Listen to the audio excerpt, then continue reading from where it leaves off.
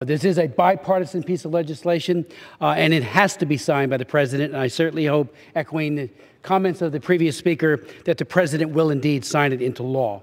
This bill holds the promise of some measure of justice for the victims of al-Qaeda's horrific terrorist attack on the United States 15 years ago this Sunday. Time has not diminished the suffering of those who have lost loved ones on that day, nor has it brought accountability, and certainly it has not brought closure.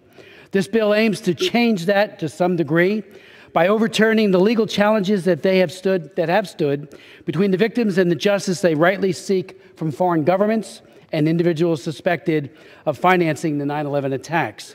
I have worked extensively with the 9/11 survivors, the family members, worked with the Jersey Girls, as they became known, who pushed so hard for the 9/11 Commission that was chaired by my governor, former Governor Tom Kean, that did yeoman's work to get to the bottom of what happened and what we might do to mitigate such a crisis going forward.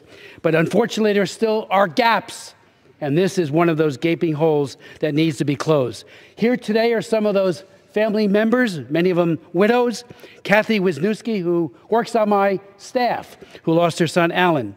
Mindy Kleinberg, Lori Van Auken, Monica Gabriel, Carol Ashley, who are here in the chamber and have pushed so hard for this legislation. Not here, but here in spirit, Kristen Breitweiser, Patty Kazaza, Sheila Martello, Marianne and Frank Petchett also are with us. They lost their son, Brad. These are people who said never again needs to mean never again, so no other Americans would suffer what they have endured at the loss of their loved ones. This is why this legislation is another major step forward. You know, you look at the Foreign Sovereign Immunities Act and the impediments that it has placed.